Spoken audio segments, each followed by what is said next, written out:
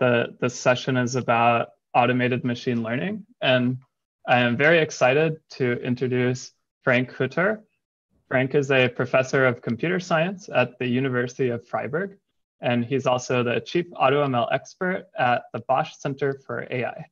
Frank has co-organized the ICML workshop on AutoML for the last 8 years, and he's also given a NeurIPS tutorial on AutoML.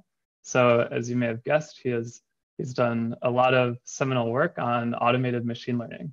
So Frank, welcome. Thanks for having me. It's exciting to be here. All right. So I was thinking we could start just so everyone's on the same page. Can you give a very brief definition of automated machine learning and maybe talk about some of the key, the main areas of AutoML? Yeah, so AutoML is mostly, well, as the name says, it's about automating machine learning. Back in the day when we started AutoML, people were saying, what do you mean with automated machine learning? Machine learning is automated, right? You put in data and that comes out, there's a model. But there's a lot of steps in machine learning that we as practitioners and researchers know are not automated, such as selecting the neural architecture for your data at hand, wrangling your data, optimizing your hyperparameters, learning across data sets to also do well on small data sets, et cetera, et cetera. You can even learn your optimizer, you can learn your initializers of neural architectures, all of the steps that are involved in making machine learning more push button, more automated, that goes under AutoML. Makes a lot of sense. Yeah, and can you talk about hyperparameter optimization, neural architecture search, just the brief descriptions and any other areas you think are worth mentioning?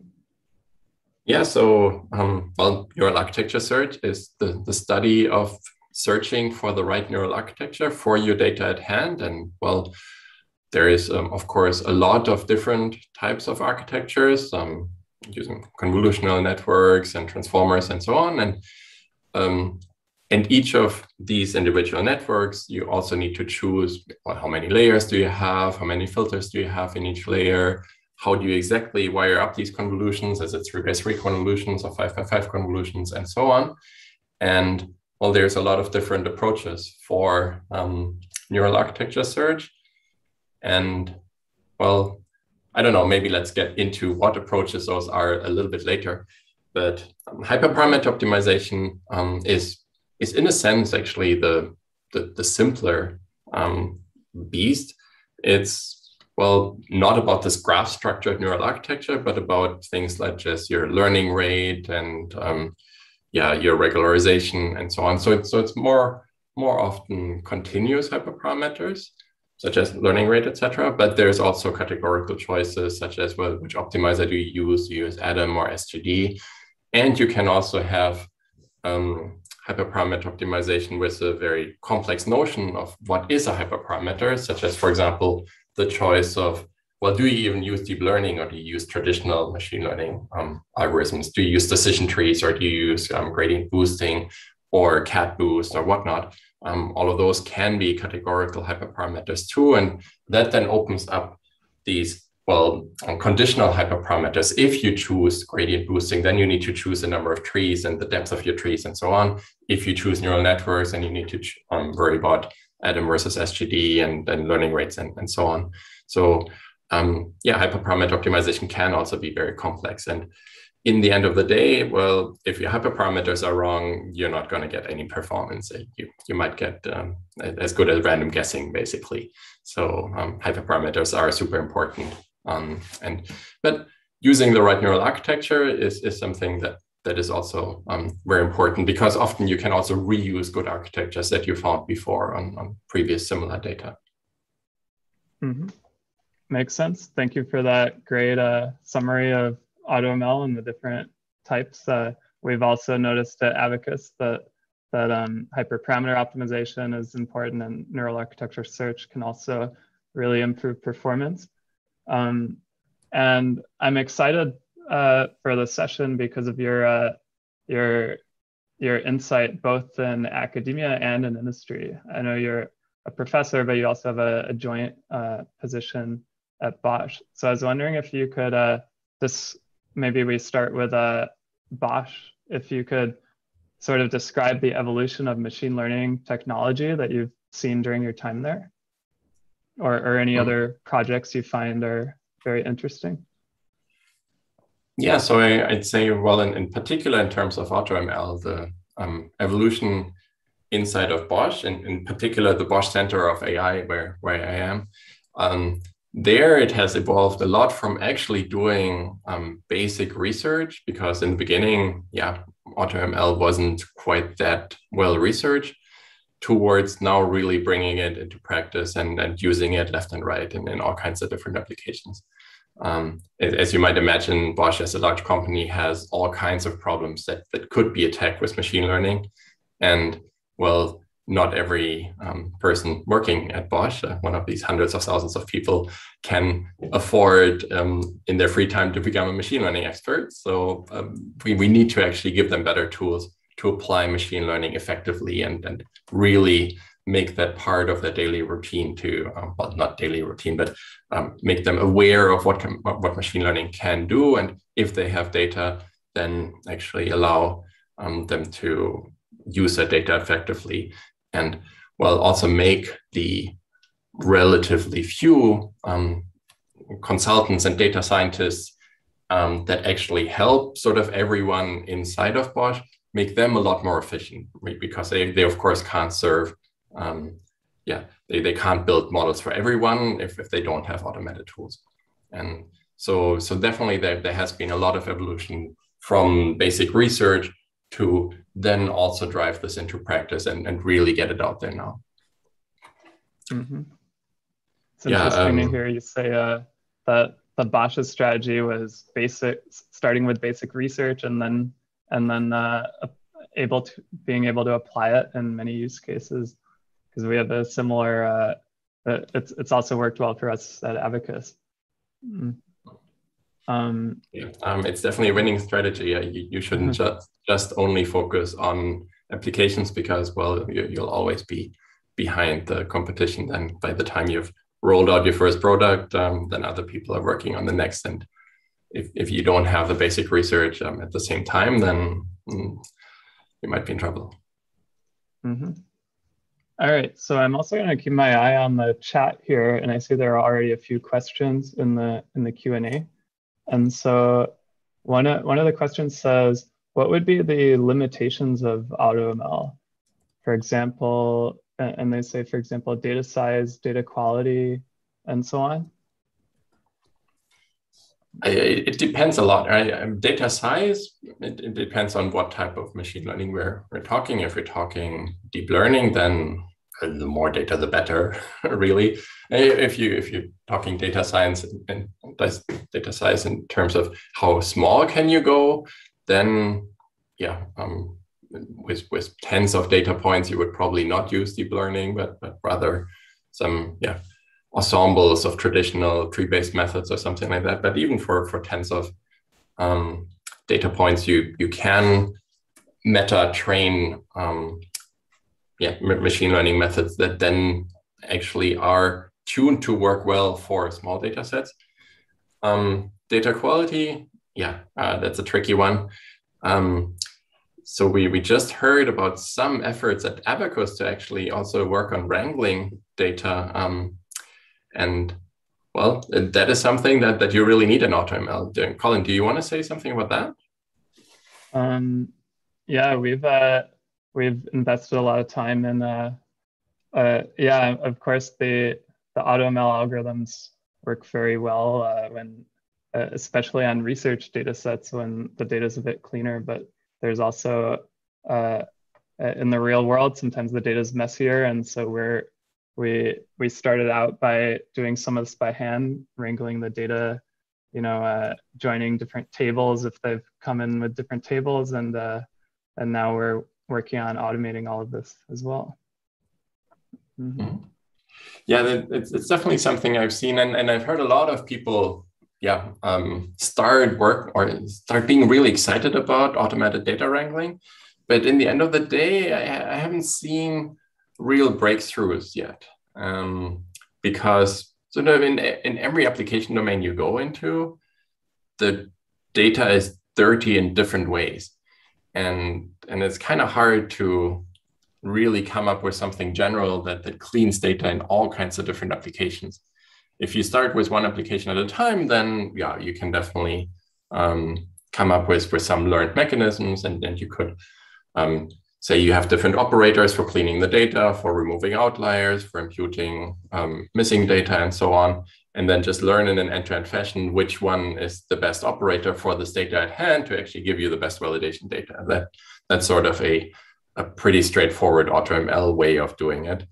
But you could also try, yeah, sort of all the different combinations of, oh, I could join this table with this, or I could join it with this, or I could, when you don't really know how your tables are related to each other, when it's dirty in that way.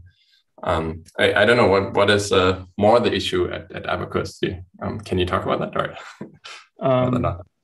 Yeah, I mean, I guess what you say is true. The data is often messy in different ways. So yeah, to some extent, it's all like a unique problem for each new customer. However, there are still some like trends and different types of techniques that may work. And so I can see in the future there could be some sort of general AutoML tool that maybe tries a bunch of different things.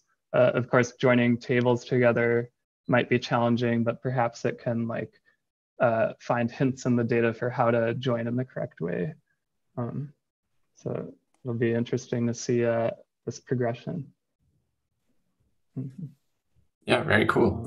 Especially once we have data from many different customers and we can make this more general, then it becomes really exciting. And I mean, here in Freiburg, we work with a university hospital, and they have a whole different beast of dirty data. Then they have a lot of missing data for many patients. They don't have many intermediate records, and even when they have everything, then well, not every feature was measured, for example, for a patient at every day.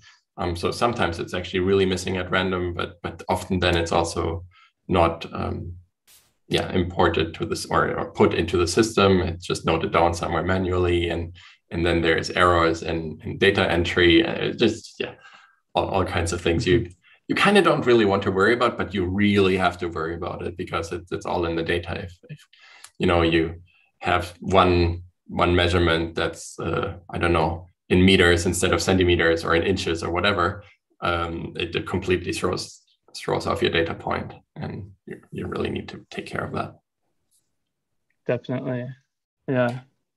So going back to my thread of questions, I wanted to ask what it's like having these joint positions in industry and academia, and do you see differences between the types of AutoML you're using in academia versus industry? That this might even go back to our previous discussion about clean versus messy data. Yeah, like in general, it's really great to have these joint positions because I can wear two hats. I can really just do my blue sky research with my university hat on, where I don't have to justify anything why this might at some point ever be relevant. But I can also remain grounded in what's actually what's actually useful in practice and what is needed kind of right now. And if we don't tackle what's needed right now in AutoML, well, AutoML in particular is one of these domains that, if it's not useful right now, then we're doing something wrong. And we always just want to expand on what it's useful for. I also see this really as a sustainable model of working together with industry and academia. The alternative is sort of that, industry just hires all the good people from academia, and then at some point, academia doesn't have that many great people anymore who do great teaching in order to have the next generation of machine learning researchers. And we have seen some of that in the past. I think slowly we're we're getting to a point where people are having more of these joint affiliations and are not solely in industry. But well, still, there's a lot of very good people in industry, and yeah, industry is also really nice to work in, particularly when you have the ability in industry to also focus pretty much solely on research. But what I also like in academia is, of course, well, I can have my own group.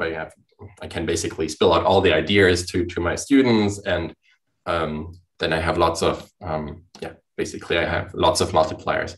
For these end, you're very free to collaborate with whoever, which sometimes I guess in industry might be harder. And if we can move towards industrial labs being able to cooperate with each other more, then I think that would actually be even nicer for industrial labs too, and a bigger plus. In terms of what it's like to do AutoML for in academia and in industry, as you said, it's in industry, something like data wrangling is really important. And in research, it's sort of not directly, there's no really easy handle. And so there's not a lot of PhD students, for example, who are excited, okay, well, I'm going to do this and I'm going to write a paper and maybe a thesis about this.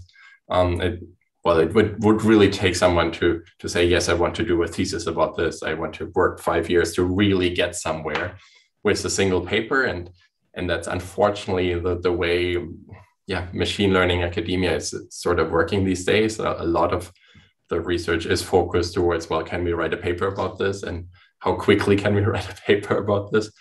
That's maybe actually less useful in order to solve some of the problems that are pressing in industry. So paper is often, you have a fancy math and whatnot, but in industry, it's just whatever works. And whatever works ought to be accepted at conferences, but there it's often, I had some brittle hyperparameters at some point and some brittle neural architecture, and I got this great result. And then the paper is published and the work is completely non-reproducible. So what I'm trying to actually achieve is to make the work much more reproducible. Our code is just always online. And we wrote this best practices for neural architecture search paper where we said, well, the code should be available in order to be reproducible, because in neural architecture search in particular, it used to be not the case, right? It used to be so expensive that, for example, Google would run an experiments of thousands of GPUs or TPUs for weeks in order to do a single run of a neural architecture search method. And then, of course, they're not going to try to make this super reproducible and compare against a lot of baselines and run lots of random seeds and so on. And we tried to work a lot on improving reproducibility with these NAS benchmarks and so on that we might talk about more later. Mm-hmm. Yeah, lots of great insights there. I've been following your work on reproducibility. I really enjoy that work. And Frank, as you mentioned, he's written papers on best practices and also helped to make benchmarks for neural architecture search to improve reproducibility, because a few years ago it was common to just write a paper on NAS that like solves one specific case but doesn't generalize and isn't reproducible. But I never thought about it in terms of this actually brings the research closer to industry, because in industry, of course, we need reproducible algorithms and we need maintainable algorithms. And so it's nice that now academia can more easily produce this. All right. And I think in particular in AutoML, we really have to try to do that, because, AutoML, I think out of all of machine learning is probably the one branch that is most obviously useful for industry, right? If you have some blue sky random theory, then it's sort of a bit harder for industry to capitalize on that. But AutoML, we all know that there is really a dearth of data scientists and so on, and it'll take a while until the university system really spits out millions and millions of new data scientists. that really know what to do. And so we should really amplify the productivity of the few we have. Mm-hmm. Yep, makes sense. And cool. So maybe now we can start getting into some actual techniques. I see that was one of the questions in the chat is how does AutoML search for the optimal state? So maybe you could talk about some recent projects you're excited about, the types of approaches that work best. Yeah, so there is a whole range of different methods, as usual for important problems. But so the simplest way of viewing it is not going to be the most efficient way, but it's the simplest way. So let me start there, is as a black box optimization problem. So you have a bunch of hyperparameters that you need to instantiate. They can have certain domains, such as, for example, your one hyperparameter is a choice of optimizer, and the domain is, say, SGD and atom, and maybe SGD with momentum. And you have many of these hyperparameters, and maybe you also have different architectural choices, such as which convolutions you use and how a network is wired up. And then you can use your favorite black box optimization method, like even just random search or evolutionary algorithms or black box or Bayesian optimization. Bayesian optimization tends to be more sample efficient than other methods. Evolutionary methods tend to do very well if you have enough budget for a lot of function evaluations. And then there is a whole lot of different work on speeding up these black box optimization methods, because black box optimization means, well, in order to evaluate how good does my machine learning method work with a certain instantiation of my hyperparameters and neural architecture, then you need to train it on your training data and evaluate it on validation data. And well, training a neural net might take you a day, or even if it only takes you an hour, and you need to search a big space of, say, I don't know, well, the size of the search space is not that important. It can easily be 10 to the 50 different configurations or so. But the dimensionality, if you have, say, 100 hyperparameters or so, then typically you want to have your number of function evaluations to sort of be at least in the same range as your dimensionality, or maybe 10 times that or so. And so if you need 1,000 function evaluations and each of them takes a day, then that's already takes a lot of time. And a day is not even really anything for when you're talking about training the newest transformer models or whatever. There you typically would say, well, maybe have a budget of a total of 5 function evaluations or so. And then you need to actually really bring in additional knowledge. And the way that can be done, so you can speed up the optimization by using what is called multi-fidelity optimization. So there you have cheaper proxies of your expensive black box function that for which the performance of your different hyperparameter settings is correlated with the performance of the hyperparameter settings for the expensive black box function. So, for example, you use fewer epochs of training of SGD, or you use less data, or you use downsampled images, or anything that makes your training cheaper. And then you find good configurations with respect to that proxy, and then you slowly scale up to the large data set. So that's one speed up technique. Another speed up technique is meta learning, where you learn across different data sets. So offline, you can spend a lot of data on many different data sets, and then you get a new data set. And for that data set, you say, haha, I have seen similar data sets before, and on those data sets, these techniques here work well. So probably they will also work well here. And you kind of warm start your methods. You can warm start also with sort of a MAML-like meta learning, where you have a neural network that has, where you learn to initialize the weights and so on. And so we have different projects, open source projects for actually doing AutoML. We have AutoSKLearn, which is wrapped around scikit-learn. So it lives fully in the scikit-learn universe and directly plugs in there without really any additional dependencies. And there we basically just have a random forest that predicts which the performance of different configurations and of different machine learning methods. And then we do Bayesian optimization. We use some meta learning. We also use some multi-fidelity optimization. And with that, given a new data set, you basically just look at a few configurations that are picked specifically for this data set. You raise those, look at which of them is best. The better ones you evaluate with more budget, and then that gives you your initial evaluations for of the black box function, and then you can do more Bayesian optimization afterwards. And so we have that for scikit-learn, but we also have it for PyTorch. We have AutoPyTorch that searches in the space of neural networks for tabular data so far, mostly. And for tabular data, there we don't need convolutions or anything, but we have residual nets with different types of skip connections, with different types of shapes, and also have joined NAS, neural architecture search, and HPO. And there can actually really get state-of-the-art performance for tabular data sets.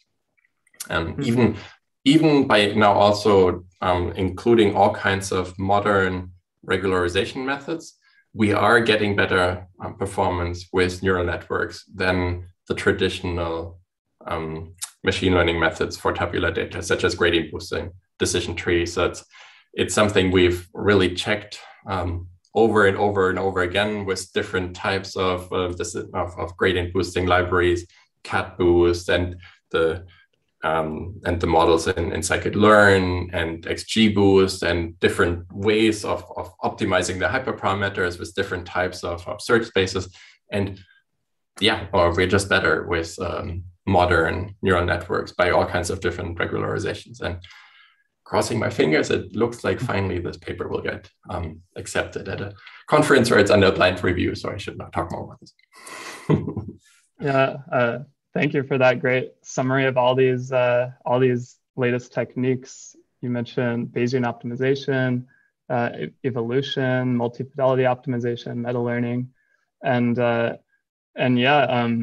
great to hear that deep learning is better than these traditional techniques like XGBoost on tabular data. Definitely Abacus.AI, we also believe this. In fact, we have a reading group, and we recently read your paper on regularization is all you need, which says that deep learning is the best on tabular data. And then it was sort of a debate style because we also had this other recent paper which came out around the same time called Deep Learning is Not All You Need, which argued for the opposite. But yeah, I think your paper had. Oh yeah, go ahead. I fully agree.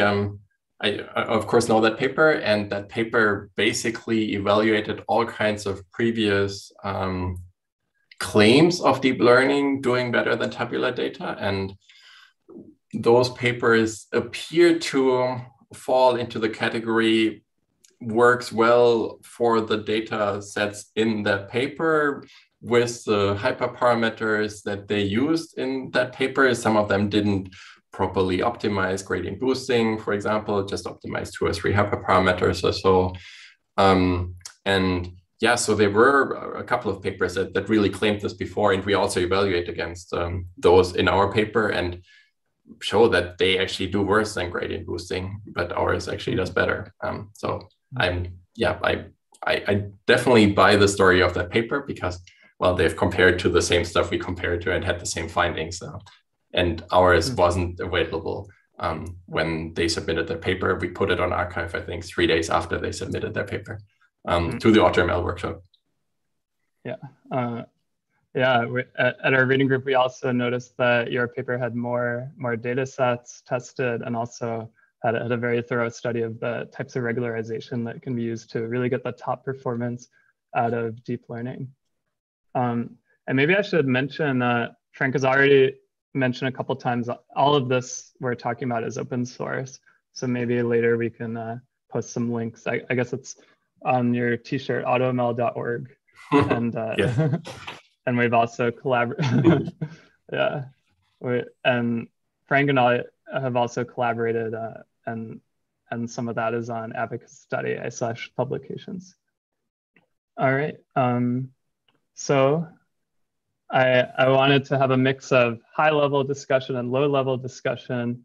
So maybe now I can jump to more of a higher-level question. Do you think that sometimes this question comes up? Do you think AutoML, as AutoML evolves, do you think it'll in the future remove the need for data scientists in the future? Yes, indeed, this comes up very often. And no, we will not get rid of data scientists. Rather, we will make data scientists a lot more efficient, right? So we want to be complementary to what data scientists do. Data scientists will always be needed to really sanitize the data, to check that the data wrangling works, to check that, well, all the stuff that's not automated yet, and there will always be stuff that the data scientists know that is not automated yet, and sort of our mission as AutoML experts is to automate more of what is being done in practice. But nowadays, for example, there's lots of work on algorithmic fairness and on I know hardware constraints and memory and whatnot. So lots of multi-objective optimization, and there is data drift, and so all kinds of things that the data scientists are just much better posed right now to deal with than AutoML systems. What we need to work more on in AutoML, I think, is to actually come up with better visualizations, better explanations of what it is that the AutoML system does in order for the data scientists to accept more what it does, but also to work more on this multi-objective angle. For example, the data scientists can say, well, we really should be fair, and here these are the protected attributes, and here are the fairness measures that we really care about. Now go and find me the Pareto front of different instantiations of your machine learning pipeline that I can then pick the right one for our application at hand, so that at least I don't pick something that's Pareto dominated, where it could do better in terms of all the different objectives.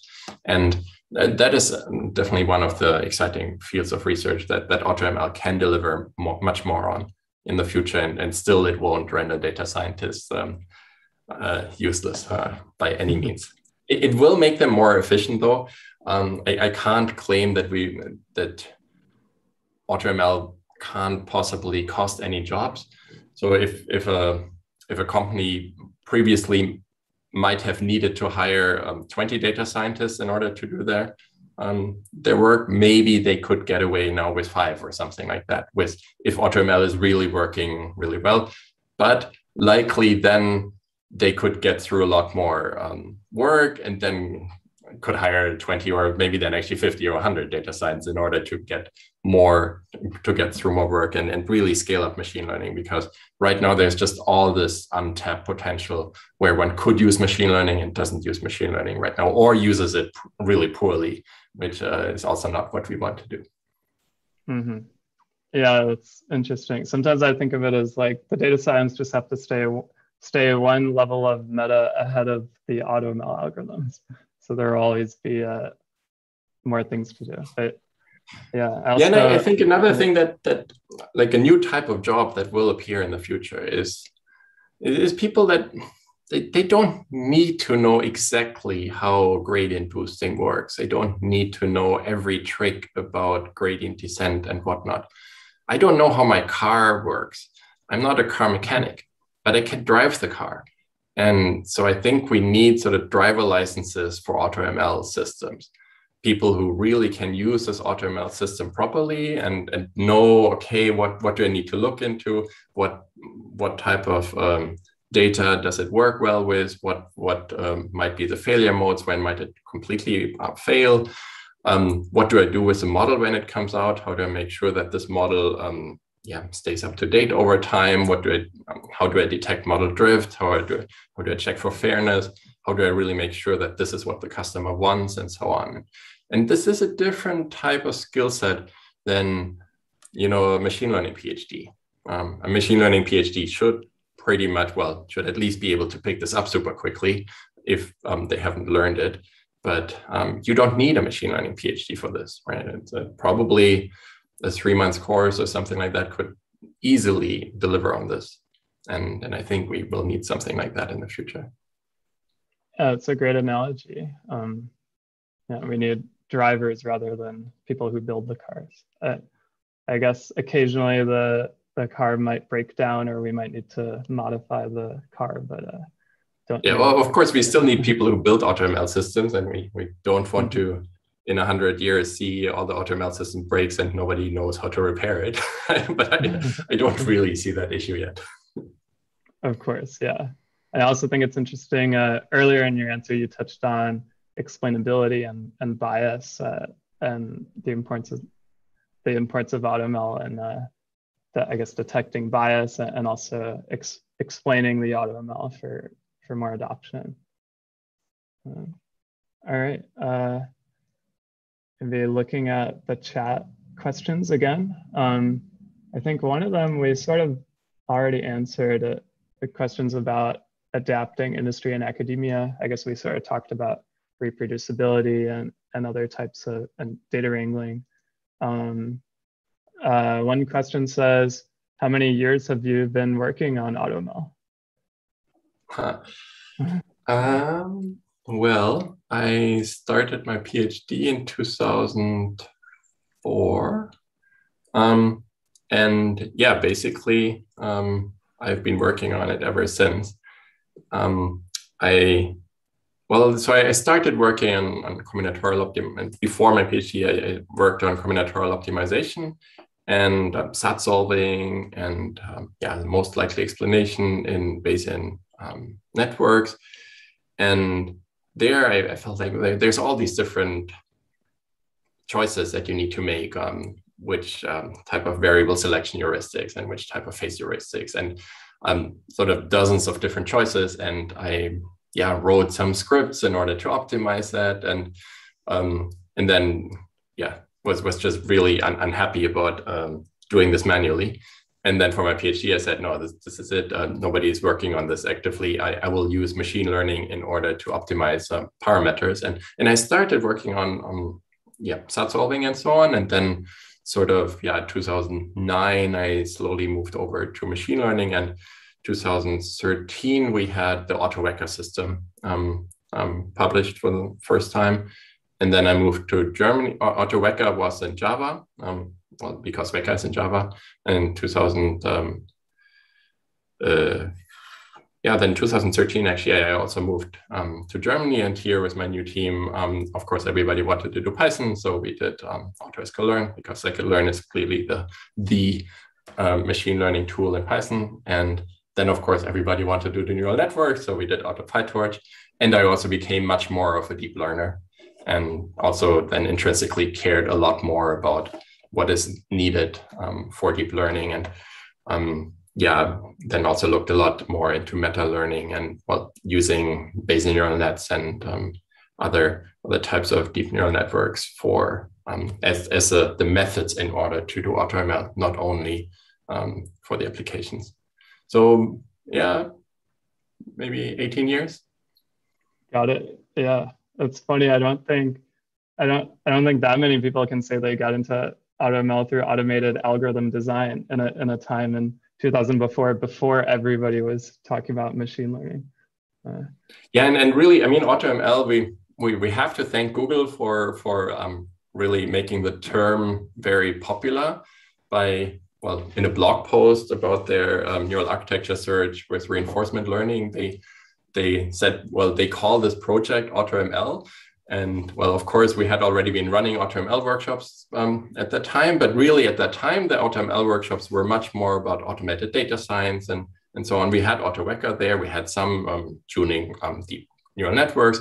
We also had optimized a network for Cypher 10 before and got state-of-the-art performance, but it was nowhere near the explosion of interest that happened in the community after Google was excited about it. And it was really, the right time for that explosion, because, they used reinforcement learning, and reinforcement learning was super hot at the time. And they used this insane amount of compute. So everybody was sort of excited and scared and everything about that at the same time, but it was something that you would repost and that you would talk about. And that's when really AutoML hit mainstream and everybody started doing neural architecture search. And we have this plot on neural architecture search papers, and yeah, they really more than double per year since then, from a couple back then to basically like 800 a year now. So you can read 3 new NAS papers every day now, and it's kind of not sustainable anymore. Yeah, very hot area. And in that same question, it says, I guess we've possibly touched upon this already. What are the best applications of AutoML that they can be applied to? Anything else to add to that, based on what we've already? I mean, thinking short term, of course, it's always where your pain points are in your company, where you spend the most time actually manually tinkering about. In terms of research, I think, actually reinforcement learning is super sensitive to its hyperparameters. It's super brittle. There's a lot of papers written about that, and sort of reinforcement learning seems to be at a state where neural architecture search was 3 years about, where there can easily be 3 papers saying they outperform the other papers, and not feel bad about that. And there's just no benchmarks there where everything is reproducible. Self-supervised learning. So where does the training data actually come from? Nowadays, some people at OpenAI and so on say, much of deep learning is solved. You can use a better neural architecture and you'll get a little bit better performance, but really it's about the training data and getting labels for your data. And so you can also actually apply AutoML to self-supervised learning, and we're looking into that.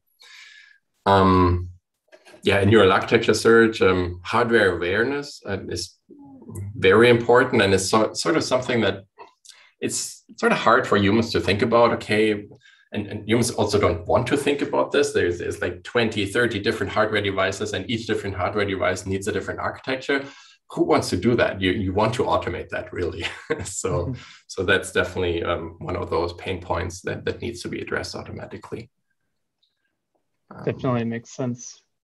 And I wanted to ask, I guess, again, we might have partially touched upon this, but are there any recent projects you have or projects you're currently working on that you're particularly excited about?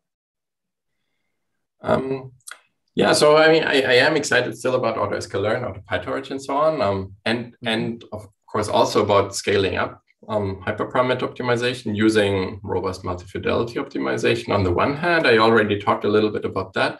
What I haven't talked about is also using priors. So using expert knowledge that data scientists, for example, might have. It happens quite often that people don't actually use Bayesian optimization because they kind of feel like, I roughly know what are the good hyperparameter settings, and I only have a function evaluation budget of something like maybe 5 or so. So if you talk to people like, for example, I talked to the people at DeepMind who were involved in AlphaFold, and they don't really run Bayesian optimization, even though they have Bayesian optimization experts at DeepMind, because, well, they have domain knowledge and they sort of just do a manual search in one dimension for 5 evaluations or so, and that's sort of good enough for them, and or perceived to be good enough for them. Of course, that completely ignores any interaction effects between different hyperparameters. And so what we worked on now in some recent papers is to actually integrate prior information into Bayesian optimization. So Bayesian optimization, of course, sort of by its very definition, integrates priors, but it integrates sort of the wrong priors. It integrates priors over the function space. So you kind of have to say, for this configuration, I expect to get a performance of 90% accuracy. For this configuration of 95%. And so you have to define a function and actually a space, a probability distribution over functions. Nobody can do that. What people can do is, well, how do I set my learning rate? Well, probably it's going to be something like 10 to the minus 2, give or take an order of magnitude. We all know that. And so the probability distribution that domain experts have in mind is over where does the optimum lie. It's not how high does a performance get if I set the value to this setting.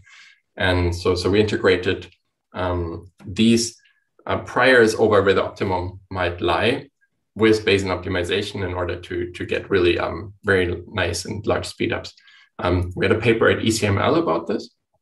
It's called BOPRO, Bayesian optimization with a prior over the optimum, and also have another paper in submission. Again, that's double blind, so I shouldn't talk more about that. But yeah, then I'm of course also super excited about different works on neural architecture search. I talked about how big this community is, and because the community is so big, I'm really sort of trying more to direct this community than to have another paper in these 800 papers, but more to really work on NAS benchmarks and make this community work in the right direction. Yeah, and then we could talk a bit about our joint NAS benchmark if you want one. So we have the surrogate benchmark, NAS Bench 301, that's scaling NAS benchmarks to, from this original work that I did with Google, where we had 400,000 architectures evaluated and took 4,000 TPUs for several months to get this data, but it's still only 400,000 architectures, and typical search spaces in NAS are more like 10 to the 50 or so architectures, and that you can't evaluate fully. And so there we built surrogate models in order to build better NAS benchmarks. And we're scaling that in joint work also with Abacus, actually led by Abacus, why don't you talk about it, to model the learning curves. All right, yeah, as Frank said, it's very important to have NAS benchmarks for reproducibility, and so there are different types of benchmarks. You as Frank said, you can evaluate all architectures in the search space, or you can have a surrogate that predicts the performance of architectures. And so there are a couple of very popular benchmarks that people have used in neural architecture search research. However, they cannot be used for multi-fidelity optimization, which Frank also talked about earlier in this call, because some of them are only predict the final accuracy of a neural network, but these AutoML algorithms need to look at accuracies at all parts of the learning curve. And so we have new techniques to create surrogate benchmarks that predict the entire learning curve of neural networks. And so we're excited to release this work in collaboration with Freiburg. All right, so yeah, another thing that we're doing is work a lot on different NAS benchmarks, like a big collection of different NAS benchmarks. It has focused a lot on computer vision so far, but now there's also automated speech recognition and NLP and so on. And we're trying to really assemble that all into one big library, and actually also have this library of different NAS methods, NAS lib, that we hope to really become the core driver, where everybody then actually implements a new NAS method in this library, and then you can really do clean apples to apples comparisons and so on. And that's I'm also pretty excited about. I have more things to be excited about, but I don't know how much time we have. Yeah, I think we should pass it on to the next session. Yeah, I'm also very excited about the last project you mentioned. All right, but yeah, I guess we're out of time for today. Thank you so much again for joining us. And I think my pleasure.